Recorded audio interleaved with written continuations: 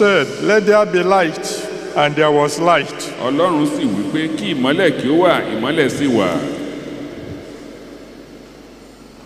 Thank you, Father. The Lord asked me to tell someone, Olúwa ní kí n sọ fún ẹnìkan, your generation will call you blessed. láti ìrandíran ni wọ́n máa pè ọ́ ní alábùkún fún. And God saw the light that it was good. Ọlọ́run sì rí ìmọ́lẹ̀ náà pé ó dára.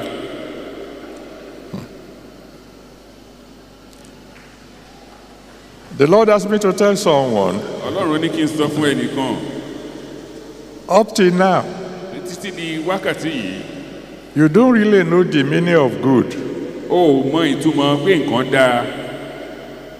But he asked me to tell you, before the end of this month, you will know what good means. Ó pé kí oṣù yìí ó tó parí, ohun tí à ń pè ní dáradára yóò ní ìtumọ̀ ní ayé rẹ. And God saw the light that it was good. Ọlọ́run sì rí ìmọ́lẹ̀ náà pé ó dára. And God divided the light from the darkness. Ọlọ́run sì pààlà sí agbede méjì ìmọ́lẹ̀. And God called the light day, Ọlọ́run sì pè ìmọ́lẹ̀ ní ọ̀sán. and the darkness he called night. Àti òkùnkùn ní òru. And the evening and the morning were the first day. Àti àṣálẹ́ àti òwúrọ̀ ó di ọjọ́ kìíní. There is someone called God. Ẹnìkan bẹ tí à ń pè ní Ọlọ́run. Every wise person knows there is someone called God. Ẹnikẹ́ni tó jẹ́ ọlọ́gbọ́n gbogbo wọn náà mọ̀ pé ẹnìkan bẹ tí à ń pè ní Ọlọ́run. According to Psalm 14 verse 1, Gẹ́gẹ́ bí ìwé Sáàmù orí 14 ẹsẹ̀ ìkíní ti wí. only fools can say there is no God. Aṣiwèrè nìkan ló lè sọ wípé Ọlọ́run ò sí. Psalm 14 verse 1. Orin Dáfídì orí 14 ẹsẹ̀ ìkíní. And according to the word of God, Gẹ́gẹ́ bí ọ̀rọ̀ Ọlọ́run sì ṣe wí. in Proverbs chapter 3 verse 35, Ní ìwé orí 3 ẹsẹ̀ ìkarùndínlógójì. Proverbs 3:35, Ìwé orí 3 ẹsẹ̀ ìkarùndínlógójì. it doesn't pay to be a fool. Pé kò kì í ṣe ohun tó sàn fún ènìyàn láti jẹ́ aṣiwèrè. Because the Bible says those who are wise will inherit glory. Nítorí Bíbélì sọ wípé àwọn tí wọ́n jẹ́ ọlọ́gbọ́n wọn ò jogún ògo. But shame shall be the promotion of fools. Ṣùgbọ́n ìtìjú ni ìgbéga àwọn aṣiwèrè. So there is someone called God. Ẹnìkan bẹ tí à ń pè ní Ọlọ́run. Those who believe there is God, Àwọn tí wọ́n gbàgbọ́ pé Ọlọ́run wà, who are here tonight, tí ń bẹ ní ìlálẹ́ yìí. please one more time shout hallelujah. Hallelujah.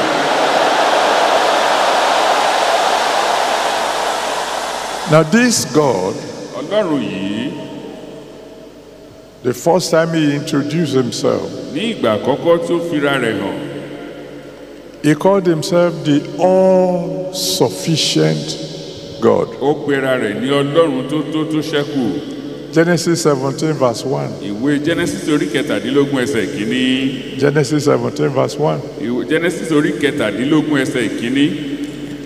And then in Luke chapter 1 verse 37. Ní ìwé Lúùkù orí kìíní ẹsẹ̀ 17.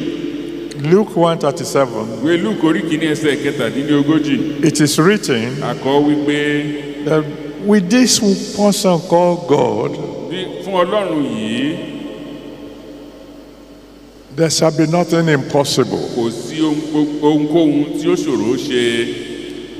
So I want to rejoice with you tonight Mo wá bá ọ yọ̀ lálẹ́ yìí that your own case will not be impossible with God. pé ohun tiẹ̀ o kò ní ṣòro ṣe fún Ọlọ́run. Now this God, Ọlọ́run yìí who is all sufficient, tí ó tó ṣẹ́kù yìí, who can do anything, tó sì lè ṣe ohun gbogbo, at the beginning ní ìbẹ̀rẹ̀ pẹ̀pẹ̀ created two principal ó things: dá ohun méjì tí ó ṣe pàtàkì, heaven ọ̀run and earth. àti ayé.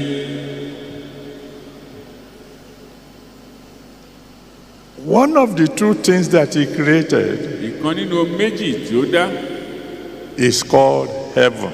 Ó ní à ń pè ní ọ̀run. The second is called earth. Èkejì ni a sì ń pè ní ayé. Heaven was so wonderful Ọ̀run dára tó bẹ́ẹ̀ gẹ́ that God decided, I will use this as my throne. tí ó fi pinnu pé ibẹ̀ ni ìtẹ́ òun yóò wà. And then the second one, the earth, Tí à ń pè ní ayé. he said, I will use it as my footstool. Pé òun ò lò ó gẹ́gẹ́ bí àpótí ìtìsẹ̀ òun.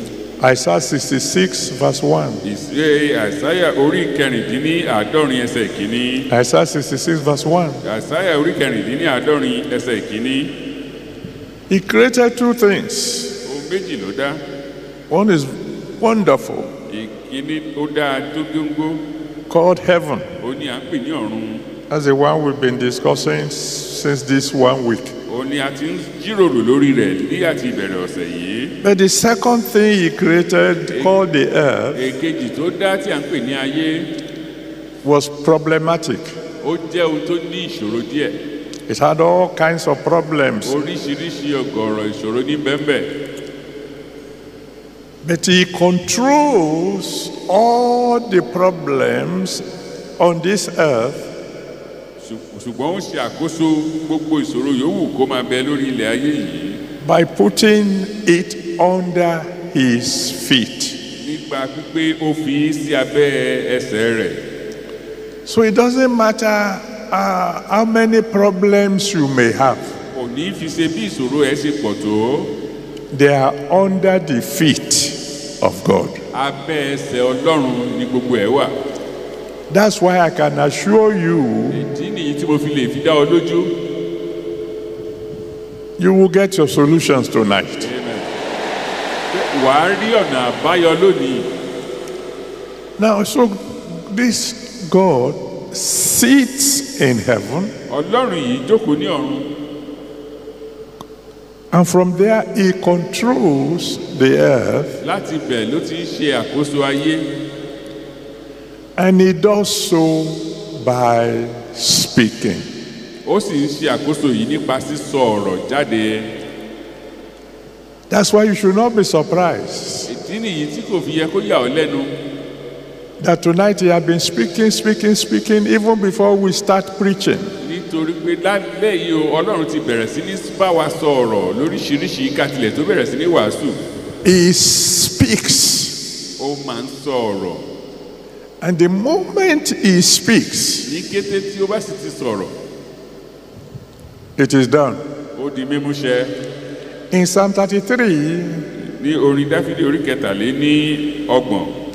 Psalm 33 from verse 8 to 9, Orin Dáfídì orí kẹtàlélọ́gbọ̀n láti ẹsẹ̀ ìkẹjọ sí the ìkẹsàn-án. Bible says the whole earth should fear the Lord. Ìbéèlì wípé kí gbogbo ayé kí ó bẹ̀rù Olúwa. And he said the reason they should fear him is because once he has spoken, it is done. Ìdí ni wípé nítorí pé ó sọ̀rọ̀ lẹ́ẹ̀kan, ó sì ti di sí mímúṣẹ. He has spoken to some people tonight, Ó ti bá àwọn kan sọ̀rọ̀ lálẹ́ yìí, and it's already done. ó sì ti di ṣíṣẹ. Whether the rest of the people believe it or not, Bóyá àwọn tó kú gbàgbọ́ o àbí wọn ò gbàgbọ́. at least 200,000 people have already been healed tonight. Ẹgbẹ̀rún lọ́nà igba o, Ọlọ́run ti wò wọ́n sàn. But he will do more. Ṣùgbọ́n o, ó tún máa ṣe jù bẹ́ẹ̀ lọ. He controls the earth Ó ń ti àkóso ayé by sitting in heaven nípa jíjókòó lọ́run. and speaking a word. A ó sì ń sọ ọ̀rọ̀. In Genesis chapter 1 verse 3, Ní Genesis orí kìíní ẹsẹ̀ kẹta. Genesis 1 verse 3, Genesis orí kìíní ẹsẹ̀ kẹta. he said, let there be light. Jẹ́ kí ìmọ́lẹ̀ kí ó wà. How long does it take before there was light? Báwo ló ṣe pẹ́ tó kí ìmọ́lẹ̀ yẹn tó jọ jáde? The moment he said, let there be Ní light, kété tó sọ ọ̀rọ̀ yẹn jáde pé kí ìmọ́lẹ̀ kó wà. immediately there was light. Lọ́gán lójú ẹsẹ̀ ìmọ́lẹ̀ jáde. Everything on earth was a mess. ohun gbogbo tó wà láyé gbogbo ẹ̀ pátápátá wọ́n wà ní jújú. But once he said, let there be light, ṣùgbọ́n ní kété tí ó sọ wípé kí ìmọ́lẹ̀ kí ó wà, everything changed. ohun gbogbo pátápátá wọ́n sì yí padà. What is the meaning of let there be light? kí ni ìtumọ̀ kí ìmọ́lẹ̀ kó wà? It means darkness go. ìtumọ̀ sí pé òkùnkùn paradà. Darkness give way. ìwọ òkùnkùn ṣípò padà. And I'm happy to tell someone inú mi sì dùn láti sọ fún ẹnìkan níyìí that right now, pé nísinsìnyí darkness will leave you alone. ohun tí à ń pè ní òkùnkùn yóò fi ọ́ lẹ̀ títí láé. When he says darkness go, nígbà tó ní pé kí ìmọ́lẹ̀ kí ó kúrò, kí òkùnkùn kí ó kúrò, physically, nípa ti ara tí à ń fojú rí, it is good news for those who are living in darkness. ìròyìn ayọ̀ nìyí fún àwọn tí ń gbé ní òkùnkùn. Good news for those who have problems with their eyes. ìròyìn ayọ̀ fún àwọn tí wọ́n ní ìṣòro pẹ̀lú ojú wọn. Because in Mark chapter 10, nítorí nínú ìwé Máàkù orí ìkẹwàá verse 46 to 52, ẹsẹ̀ ìkarùndínláàádọ́ta dé ìkejìléláàádọ́ta. Mark 10, 46 to 52. ìwé Máàkù orí ìkẹwàá ẹsẹ̀ ìkarùndínláàádọ́ta dé ìkejìléláàádọ́ta. When Bartimaeus cried unto him nígbà tí Bátíméù kígbe pé that he wanted his eyes to be opened, pé òun fẹ́ kí ojú òun kí ó là, Jesus didn't touch him. Jésù ò tilẹ̀ fọwọ́ kàn án, He didn't pray for him. kò gbàdúrà fún un, He spoke a word. ó kàn sọ ọ̀rọ̀ kan jáde ni, Let there be light. jẹ́ kí ìmọ́lẹ̀ kí ó wà. In the name that's above every other name, ní orúkọ tó ju gbogbo orúkọ lọ, I decree right mo now, pa á láṣẹ nísinsìnyí, all of you who have problems with your eyes, gbogbo ẹ̀yin tí ẹ ní ìṣòro pẹ̀lú ojú yín, let there be light. jẹ́ kí ìmọ́lẹ̀ kí ó wà. When he said, let there be light, nígbà tó ní kí ìmọ́lẹ̀ kó wà, when he said, darkness go, nígbà tó sọ wípé kí òkùnkùn kí ó lọ, it also means ó tún túmọ̀ sí wípé stagnation come to an end. ìdúró tiiri láì ní ìlọsíwájú yẹn náà dópin. Because when it is dark, nítorí nígbà tí òkùnkùn bá ṣú, it becomes difficult to move. ó ṣòro fún ènìyàn láti máa rìn. If they take off the light here right now, bọ́n bá paná níbi tá a wà yìí nísinsìnyí, majority of us can only do one thing. ohun kan tí gbogbo wa lè, tí ọ̀pọ̀lọpọ̀ wa lè ṣe ni pé We just sit down where we are a jókòó níbi tá a wà until light comes. títí iná ó fi padà dé. But when you find in John chapter 5, ṣùgbọ́n ohun tí a rí nínú ìwé Jòhánù orí ìkarùn-ún from verse 2 to 9, ẹsẹ̀ kejì sí ìkẹsàn-án, John 5, John orí ìkarùn-ún from verse 2 to 9, ẹsẹ̀ kejì sí ìkẹsàn-án, it tells us the story of a man ó ń sọ nípa ti ọkùnrin kan who had been going around in circles for 38 ẹni tí years. ti ń lọ ní òbírípo fún ọdún méjìdínlógójì. When Jesus got to him, nígbà Jésù dọ́dọ̀ rẹ̀, he didn't pray for him. Jésù ò gba àdúrà fún un, He didn't touch him. kò fọwọ́ kàn án bákan náà, He spoke a ó word. kàn sọ ọ̀rọ̀ kan jáde ní, Rise up, take your bed and walk. dìde, gbé àkìtì rẹ kí o sì máa rìn. And the stagnation of that man came to an end immediately. ìdúró ti rí ọkùnrin náà sì dópin lọ́gán. May I decree mo fẹ́ pa àṣẹ to all those fún gbogbo àwọn wọ̀nyí, who have been stagnant àwọn tí wọ́n ti wà ní ìdúró ti rí for fún years, ọ̀pọ̀lọpọ̀ ọdún, tonight, lónìí let there be light. jẹ́ kí ìmọ́lẹ̀ kí ó wà.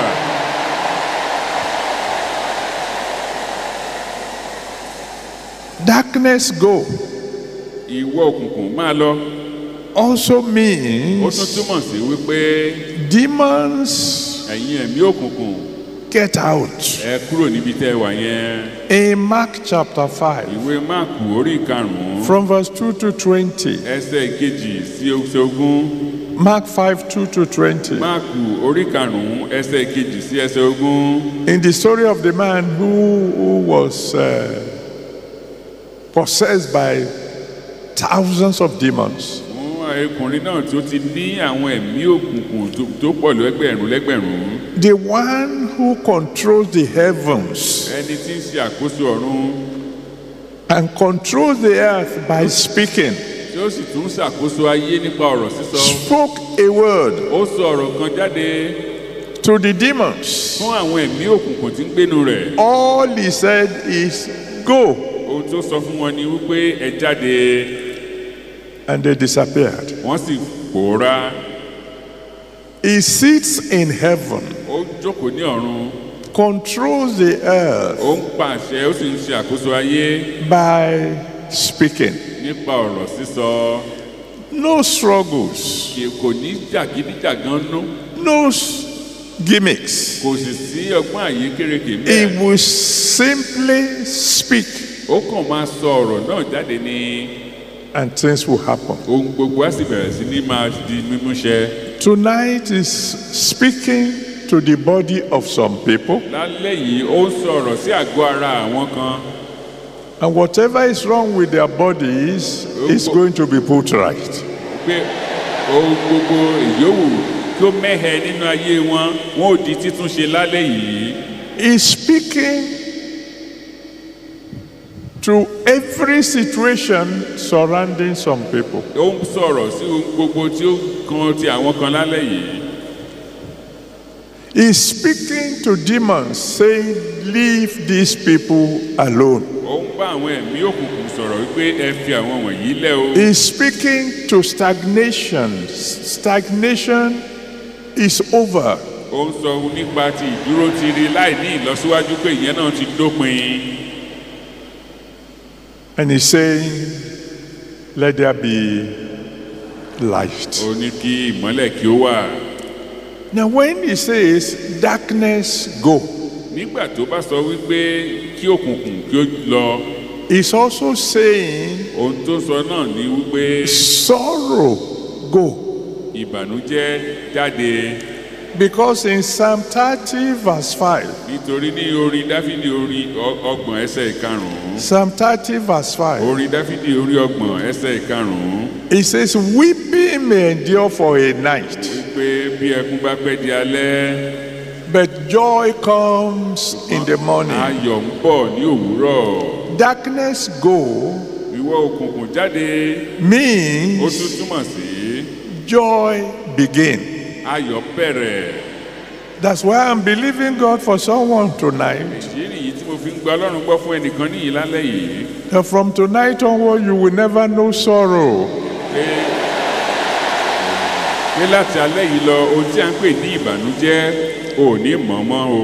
When you go through the tí o scriptures, bá lọ sínú ìwé bíbélì dáadáa, in Mark chapter 5, ìwé máàkù orí ìkarùn-ún from verse 35 to 43, ẹsẹ̀ ìkarùndínlógójì dé ìkẹtàlélógójì. Mark 5, 35 to 43, máàkù orí karùn-ún ẹsẹ̀ ìkarùndínlógójì dé ìkẹtàlélógójì. when he got to Jairus' house, nígbà tó dé ilé Jáírù, and people were weeping because the daughter was dead, nítorí àwọn ènìyàn sì ń sunkún nítorí ọmọbìnrin rẹ̀ ti kú.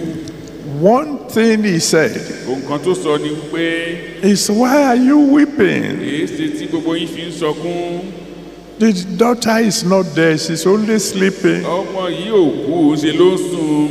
The Bible said they laughed him to scorn. Bíbélì wípé wọ́n sì fi rẹ́rìn ẹlẹ́yà. But do you know that before he puts an end to the sorrow of Jairus, ẹ mọ̀ wípé kó tó di pé ó fi òpin sí ìbànújẹ́ Jáírù yìí, he drove out the weepers? ó lé àwọn tí ń bá ní sọkún, ó lé wọn jáde. So in the name of the Almighty God, ní orúkọ Ọlọ́run Olódùmarè, I hereby decree mo wá pa àṣẹ that weepers will no longer gather in your homes. wípé àwọn abánikẹ́dùn àwọn tí ń bá ní ṣọ̀fọ̀ wọn ò ní péjọ nílé rẹ mọ́. When he decrees, nígbà tí ó pa àṣẹ darkness go. tí pé kí òkùnkùn ó jáde kúrò. It ó means tún túmọ̀ sí wípé no more sorrow. ó pé kò sí ìbànújẹ́ mọ́. A couple of years ago, ní nǹkan bí ọdún mélòó sẹ́yìn, a great man of God came to us and said ọkùnrin tó jẹ́ òjíṣẹ́ Ọlọ́run kan wá ó tọ̀ wá wá ó sì wí pé that in his town, pé ní ìlú rẹ̀ every year, lọ́dọọdún somebody prominent must die. ní ẹnìkan tó ṣe pàtàkì ó ń láti kú ni. So there is always mourning in the town. ọ̀fọ̀ ṣíṣe kò dópin nínú ìlú yẹn. He invited us to come. ó pè wá pé ká lọ síbẹ̀. As God will have it, bí Ọlọ́run ṣe ti wá fẹ́. the town was not far from our path when we were going fishing. ìlú rẹ̀ yìí kò jìnnà síbi tá à ń gbà kọjá láti lọ pẹja. So we branched àwa at the town. a yà sílùú yẹn. And we decreed in the name of the Almighty àwa pa àṣẹ lórúkọ Ọlọ́run Olódùmarè. that there be no more sorrow in that town. pé kò ní sí ẹkún tàbí ọ̀fọ̀ mọ́ nílùú yẹn. By the grace of God, nípa oore ọ̀fẹ́ Ọlọ́run. from that moment onward, láti ìgbà tí à ń sọ̀rọ̀ yìí. yearly death ended in that town. ọ̀fọ̀ ọdọọdún dópin nílùú yẹn. May I decree to all our traditional mo rulers, fẹ́ pàṣẹ fún ẹ̀yin kábíyèsí gbogbo tí ń bẹ níyìí. because the Almighty God was extremely happy today to see you praising Him. inú Ọlọ́run Olódùmarè dùn lálẹ́ yìí nígbà tó rí gbogbo yín tẹ̀ ń kọrin láti yìn. And I hereby decree, mo wá pa àṣẹ in your kingdom, ní ìjọba yín. there be no more premature deaths. ikú àìtọ́jọ́ ikú òjijì ó dópin. No more sorrow. kò ní sí ẹkún mọ́. There will only be shouts of joy. ìhó ayọ̀ nìkan la ó máa gbọ́ lágọ̀ọ́ yín. So shall it be in Jesus' name. bẹ́ẹ̀ ló sì máa rí lórúkọ Jésù. Now, when he says, nígbà tó wí pé darkness go, ìwọ òkùnkùn jáde kúrò ńbẹ̀ yẹn. he says, ohun tó ń wí ni wípé no more sorrow. kò ní sí ẹkún mọ́. The Bible says he sends his word Bíbélì sọ wípé ó rán ọ̀rọ̀ rẹ̀. and he healed them. ó sì wò wọ́n sàn. I believe very firmly mo sì gbàgbọ́ gidigidi that tonight pé lálẹ́ yìí God is not asking us to do a big theological study of heaven. kò fẹ́ ká kọ́ bó ṣe ìwalẹ̀jì lórí omi tí à ń pè ní ọ̀run. All he wants is us to give him an avenue for him to speak to us. ohun tí ó ń fẹ́ ni pé kí a fún òun láàyè kó ń bá wa sọ ọ̀rọ̀ sínú And he ayé has wa. been speaking and he will continue to speak. ó ti ń sọ̀rọ̀ yóò sì tún tẹ̀síwájú láti máa sọ̀rọ̀. So if the Holy Ghost service of tonight does not follow the normal pattern you expect, tí ìsìn ẹ̀mí mímọ́ alẹ́ yìí ò bá tẹ̀lé bí ìwọ ṣe ń rò. it is because the results that will come tonight will not be the kind you have ever known before. òdì rẹ̀ ni wípé àwọn àbájáde ti ìsìn ẹ̀mí mímọ́ talẹ́ yìí yóò yàtọ̀ gédégédé sí tí o ti mọ̀ tẹ́lẹ̀ rí. For example, fún àpẹẹrẹ, he asked me to tell someone ó ní kí n sọ fún ẹnìkan that as far as you are pé concerned, nípa títí àwọn ènìyàn ní o your journey ní ìrìn àjò ẹ forward láti lọ síwájú and upward àti láti lọ sókè will become extraordinarily fast.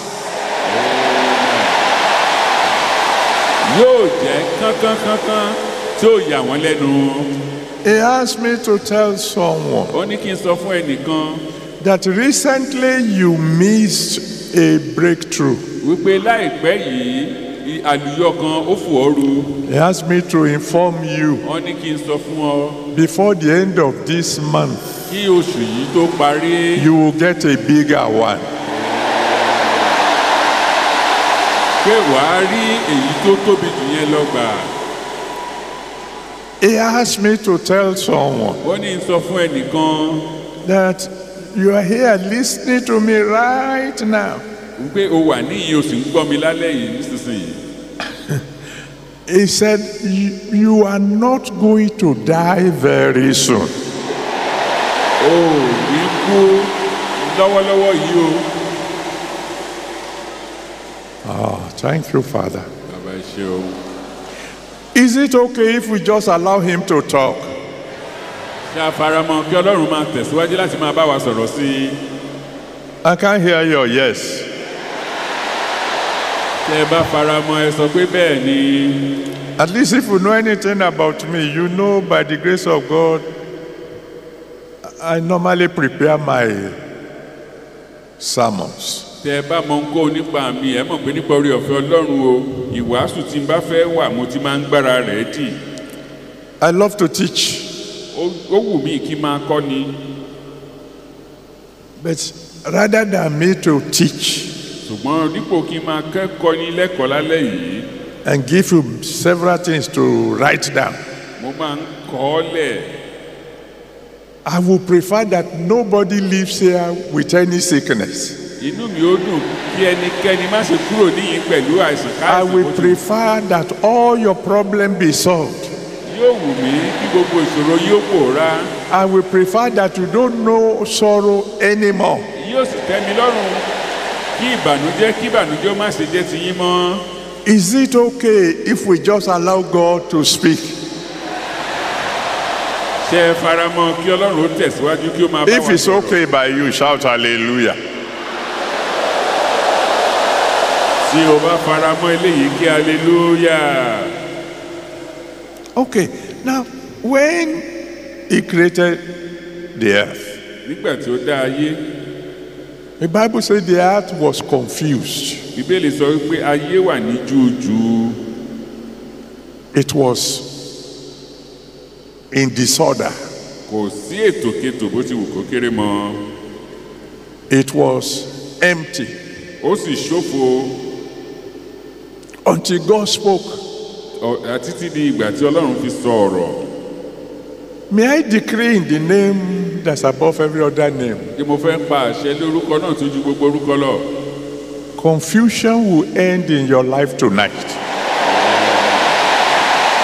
ìpòrúurú ọkàn ó dópin ní ayé rẹ láti alẹ́ yìí lọ.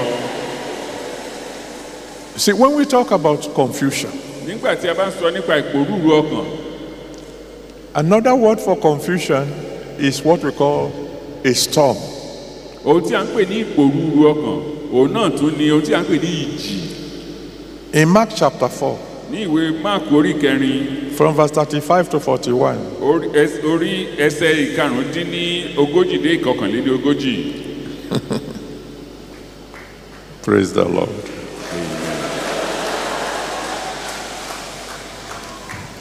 Daddy said, Dáàdì wípé I thought you said you will allow me to speak.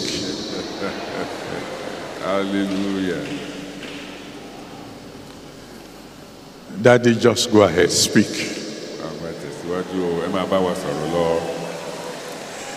Daddy asked me to tell someone. Dáàdì ní kí n sọ fún ẹnìkan He said, very soon, pé láìpẹ́ your song will be, orin rẹ yóò jẹ́ wípé now that the battery is over. nísinsìnyí tí ogun ti tán.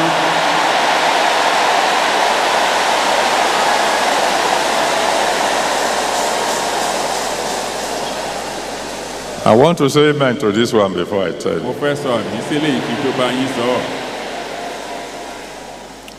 Because Daddy asked me to tell someone. Dáàdì ní kí n sọ fún ẹnìkan He said, by the time the sun rises pé tomorrow, nígbà tí òun ó bá yọ láàárọ̀ ọ̀la heaven will have opened over you. ọ̀run yóò ti ṣí lórí rẹ.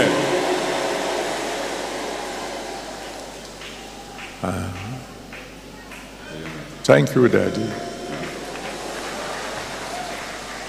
Daddy asked me, and I want to say amen to this one again. mo fẹ́ sọ àmì sílẹ̀ náà bákan náà o. He said you should enlarge your capacity to thank him. Pé kí o jẹ́ kí ipá rẹ láti máa dúpẹ́ lọ́wọ́ rẹ̀ kó gbòòrò sí i. He said because there is a flood of blessings coming your way.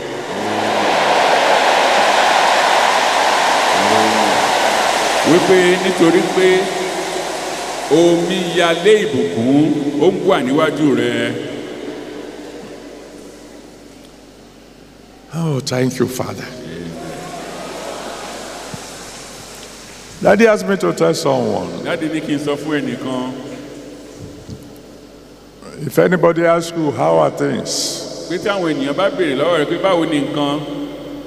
Your answer will be good. Kò ṣáà máa dá wọn lóhùn pé dáradára ni. He asked me to tell you. Wọ́n ní sọ fún ọ.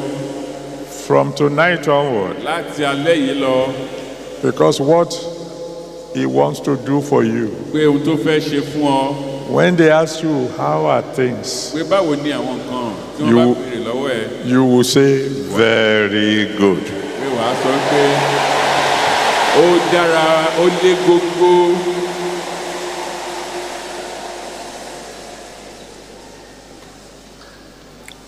He asked me to tell someone. Ó ní kí n sọ fún èèyàn kan. He said, trust me. Gbẹ́kẹ̀lé mi. Whatever I need to do to silence your mockers, I will do it.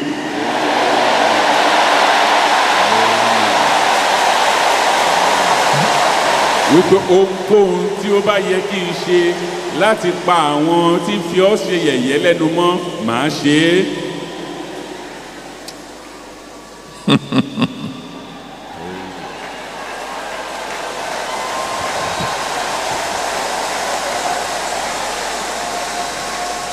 Daddy says I should tell somebody. Daddy ní kí n sọ fún ẹnìkan. He said, by this shall you know. Pé nígbà yìí ni ìwọ yóò fi mọ̀. That I am the one speaking through my servant. Pé mi ni mò ń gba ẹnu òjíṣẹ́ mi sọ̀rọ̀. He said, I have a bag full of wonders for you. Ó tó mo ní àpò tó kún fún àwọn iṣẹ́ ìyanu fún ọ. And you will get one every month for the rest of the year. Wàá sì máa gba ẹyọ kọ̀ọ̀kan lóṣooṣù kọ́dún yìí ó tó parí.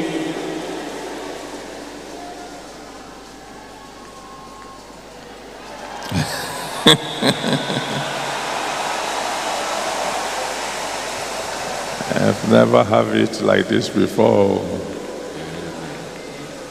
I want to teach you, but Baba says don't. Mo fẹ́ kọ́ ni ṣùgbọ́n bàbá sọ wípé rárá. Daddy says someone is here. He said you will understand. Daddy ní ẹnìkan bẹ níyìí pé tí n bá ti sọ yóò yé ọ. He said that river will begin to flow again.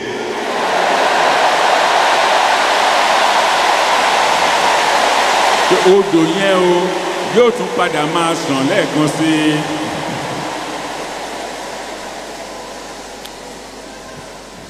Thank you, Daddy. At least one more before he says one more before I go on, if I have to go on at all. And I believe this is for many of us. Mo sì gbàgbọ́ pé eléyìí tọ́lọ́run fẹ́ sọ yìí fún ọ̀pọ̀lọpọ̀ nínú wa ni. He asked me to tell somebody. Ó ní sọ fún ẹnìkan. You will recover all.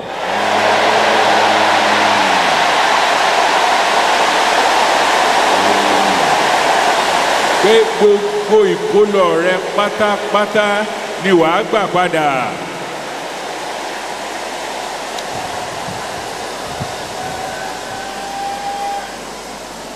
I think I better just round up. Ẹ jẹ́ kí a mú àdàgbà rọ̀. Let there be light. Jẹ́ kí ìmọ́lẹ̀ kí ó wà. Can be three things. Can mean three things. Ó lè jẹ́ ní ọ̀nà mẹ́ta. A command from God. ó lè jẹ́ àṣẹ láti ọ̀dọ̀ Ọlọ́run wá. An advice from God. Ó lè jẹ́ ìmọ̀ràn láti ọ̀dọ̀ Ọlọ́run wá. Like in Revelation chapter 3 verse 20. Gẹ́gẹ́ bí ó ti wà nínú ìwé ìfihàn orí kẹta ẹsẹ̀ 20. Revelation 3:20. Ìwé ìfihàn orí kẹta ẹsẹ̀ 20.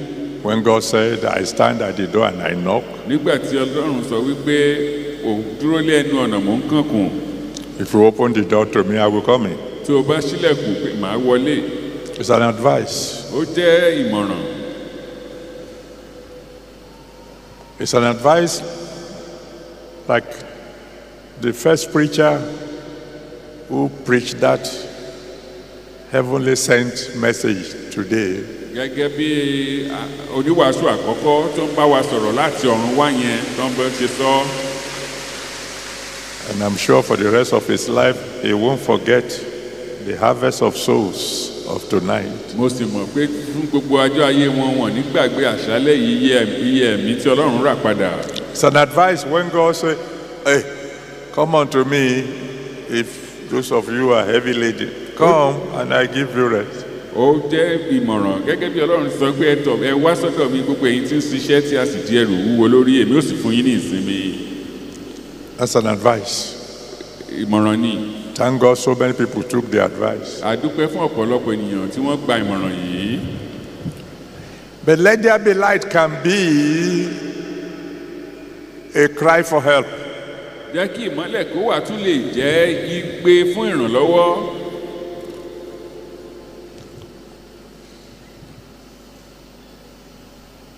Bartimaeus cried. Bartimaeus kígbe. And said, Lord, let there be light. Pé Olúwa jẹ́ kí ìmọ́lẹ̀ kó wà. And God answered him. Ọlọ́run sì dá lóhùn. I'm just obeying God. Mo ń ṣe ìgbọràn sí Ọlọ́run lẹ́nu ni. I'm not going to say a word more because that's how much He has allowed me to say. Mi ò ní sọ jù báyìí lọ nítorí ẹni tí wọ́n gbà mí láàyè pé kí n kọ́ yín mọ́ leléyìí lálẹ́ yìí. I'm going to ask you to pray. I will give you your prayer points. Màá fẹ́ kí ẹ gbàdúrà, màá sì fún yín ní kókó ẹ̀bẹ̀ àdúrà tí ẹ máa gbàdúrà lé lórí. You want to write them down? Tó bá fẹ́ kọ wọ́n lẹ̀. Because God is here. Ọlọ́run bẹ níhìn-ín. And He's going to answer prayers beyond your widest imagination. Yóò sì gbà dáhùn tí ó gbẹ́ tí ẹ ti lè rò lọ. I can only remember one night in the past when I had felt His presence like this.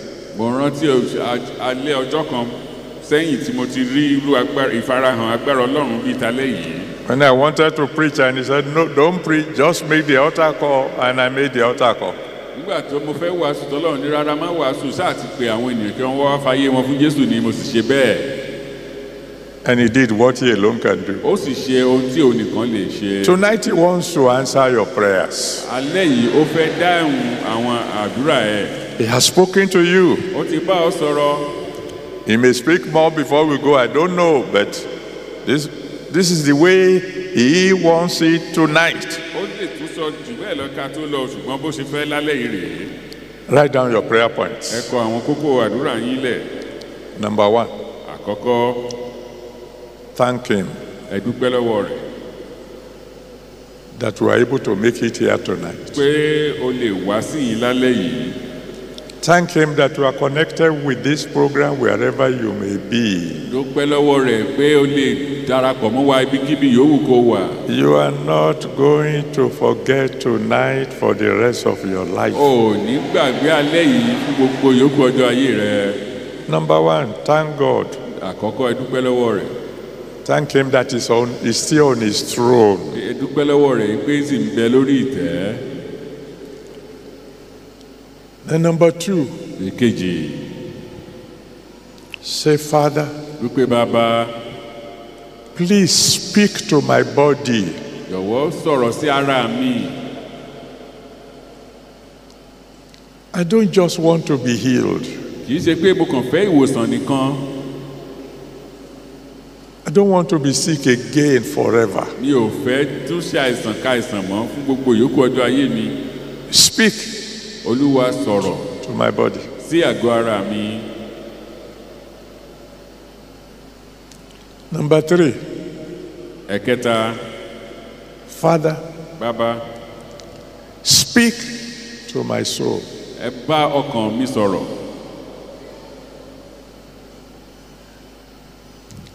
Command it never to draw back from you. Pàṣẹ fún un pé títí láéláé kò gbọdọ̀ rẹ̀wẹ̀sì mọ́ tàbí kó padà sẹ́yìn lẹ́yìn rẹ. Speak to my soul. Bá ọkàn mi sọ̀rọ̀ Olúwa. Command Kí o pa àṣẹ fún ọkàn. never to draw back from you. Kó má ṣe rẹ̀wẹ̀sì tàbí padà sẹ́yìn mọ́. Number 4, Ẹ̀kẹrin, speak to my spirit. ẹ bá ẹ̀mí mi sọ̀rọ̀.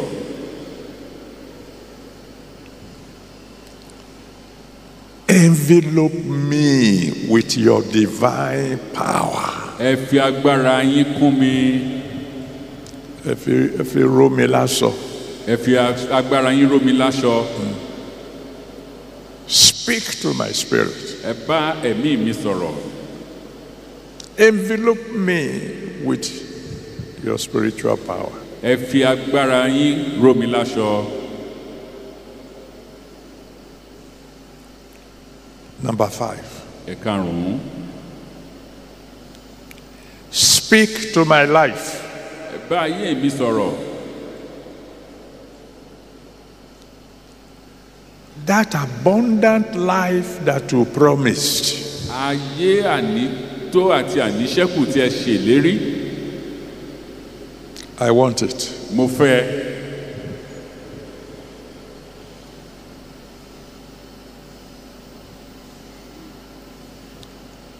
Number 6, Ìkẹfà, speak to my family.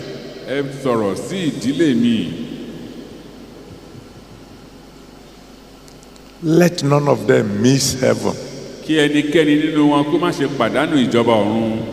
Speak to my family. Ẹ bá ìdílé mi sọ̀rọ̀. Wherever they may be right now. Ibi yòówù kí wọ́n wà nísinsìnyí. Speak to them. Ẹ bá gbogbo wọn sọ̀rọ̀. Let none of them miss heaven. Kí ẹnikẹ́ni nínú wa kí ó má ṣe pàdánù ìjọba ọ̀run. Number 7, Èkeje, speak to my future. bá ọjọ́ iwájú mi sọ̀rọ̀ Olúwa.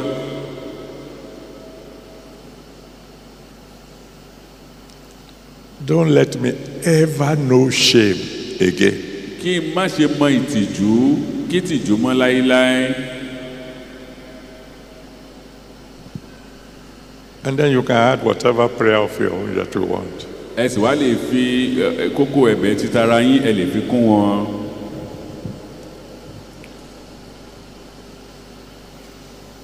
The altar is open. A lè wá síwájú pẹpẹ. Hallelujah.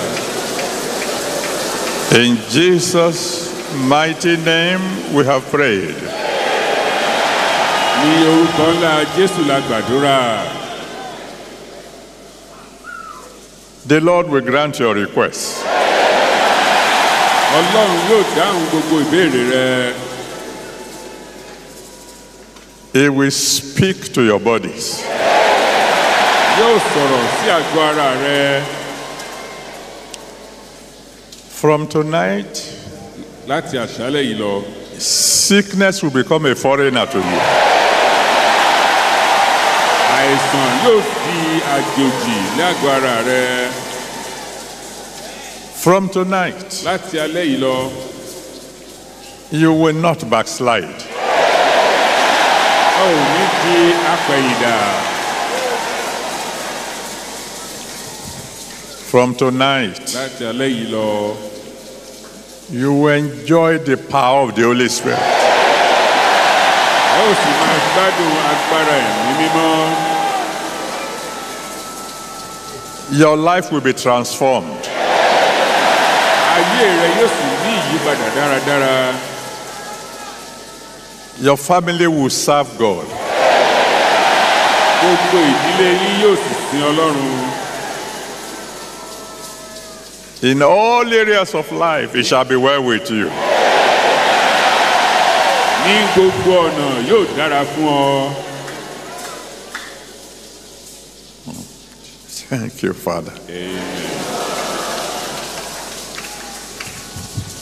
Daddy asked me to tell you. Dáàdì ní kí n sọ fún ọ. He said, I have heard your cry. Pé mo ti gbọ́ ojú rẹ.